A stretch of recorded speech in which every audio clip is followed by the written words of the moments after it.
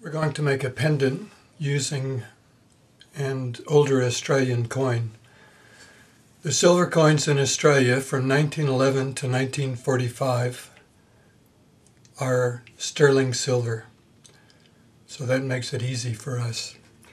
Now we're going to solder a small jump ring sideways on this and then a bigger jump ring through it so it articulates. Ideally, your small jump ring will be the same size as your coin. It just aesthetically it'll look better. So this coin is 1.3 thick, and I've got a piece of wire that's 1.4. So that's not bad, close. So what we're going to do is make a small jump ring, and I've just taken a drill bit with a 1.5 diameter, put it in my cordless drill, and I'm going to just stick the end of the wire in the chuck and make just a few jump rings. Yeah. Quick way to do it.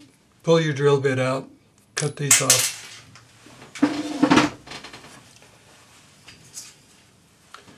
So it's handy to have a small set of drill bits just for this purpose.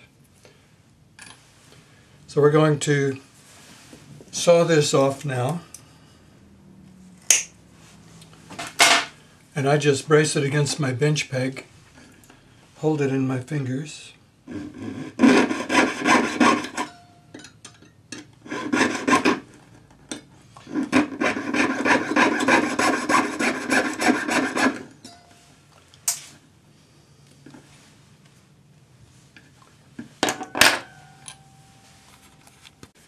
Take two of your parallel jaw pliers, hold the jump ring,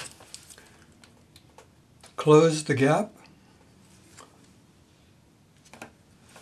hold the jump ring in one of your pairs of pliers, use a number 2 cut flat hand file with a little joint up, and file a flat right across the end of the jump ring. And what we're going to do is, by having that flat, we'll be able to put it up against the coin and get a good solder join. So put a texture mark on your coin where you want the small jump ring to be. And what we want is the mark to be on the back. So we're going to solder this from the back.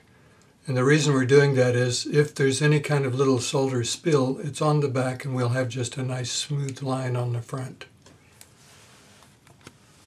So I use a charcoal block when I'm doing this. And usually what happens is your block gets all manky. But if you turn it up, the edges are almost always still nice. So get a nice flat area.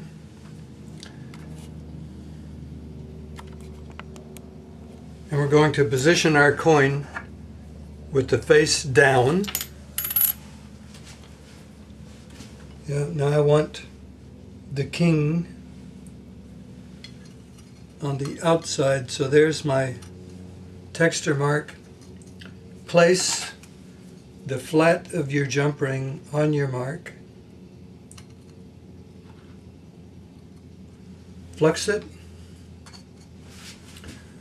And you need the jump ring and the coin flexed,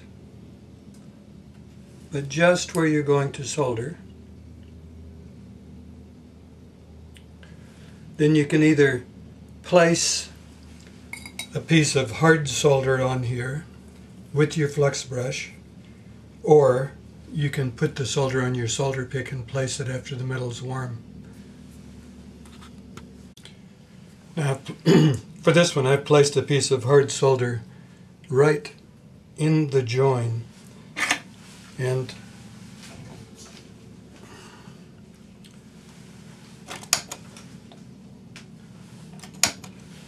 we're going to use a mini torch for this. And what you want to do is you want to warm this up until the flux dries out. And that way you'll know that your jump ring and your solder is in the correct position. So I'm about 50 mil away, just circling the coin.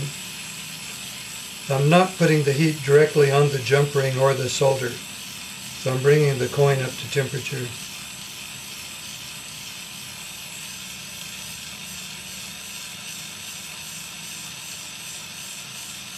So the flux will go clear, the solder will flow, and that's that. So now quench this in water. Have a look at it.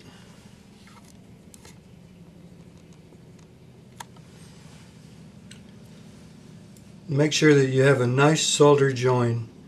If you don't have a good join where you can see a nice curve between the two pieces, pickle it, flux it, and do it again.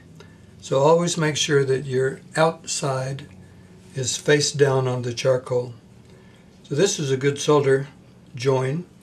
What we're going to do now is put a larger jump ring through it so that it articulates, and then we're finished. So I've put a larger jump ring with the metal the same diameter as the original jump ring on the side, so that aesthetically it looks looks better. So joint up in your third hand, just a little bit of flux right on the join, and make sure that the join is a really good fit. So what we're going to do now is cut a piece of solder onto the charcoal block.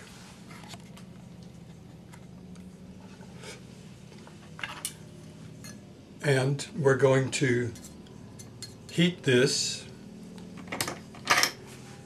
We're going to heat the solder and pick it up with our solder pick. So we're actually putting the pick behind the solder, heat the pick in the solder will ball up and stick to the pick. Now, the flame needs to be angled up so that it's only on the join. The flux will go clear. Place your solder with your solder pick. The solder will run, and that's it.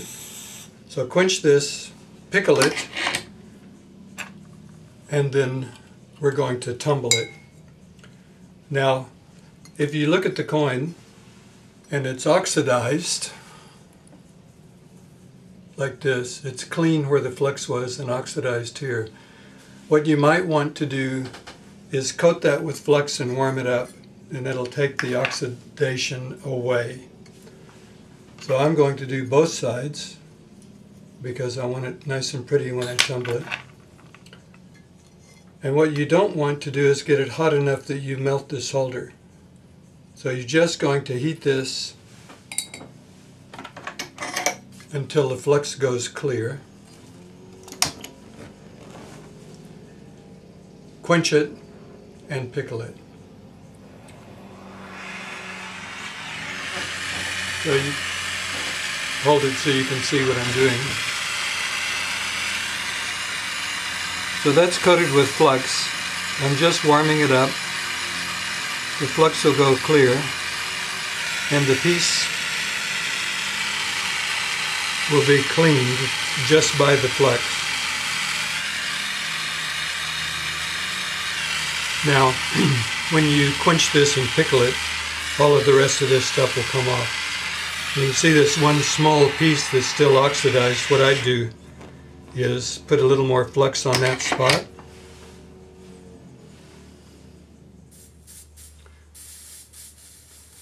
And if you're using your sable brush, it won't hurt the brush. So I'm just recoating the area that's heavily oxidized.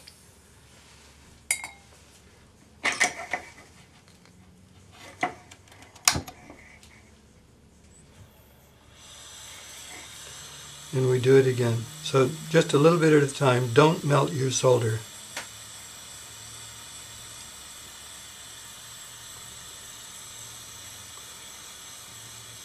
Yep, so that's nice and clean now. We'll quench it, pickle it, and then we'll tumble it. So now you have the technique. The rest of the story is if you want to do a bracelet using the same technique, it's quite easy. So it's the same idea. Your jump rings want to be the same thickness as your coin. And then when we do our connecting links, we squeeze them into an oval so that the bracelet lays flat. Yeah. So connect your coins. So what I do is I solder all of the jump rings onto the coins completely. Then I assemble it with the jump ring, the bigger jump rings. And then I make a hook for the end. And same thing, we want to tumble these. We don't want to take any of the detail away from the coins. Once you've pickled the piece, have a look at it, if it's the way you want. Hallmark it, and with these, we hallmark it on the jump ring. And I've got a pair of hallmarking pliers, so we just position that so that it's right in the center of the wire. A gentle squeeze, because you can really deform these, and it's marked 925, and it really is 925. Tumble it.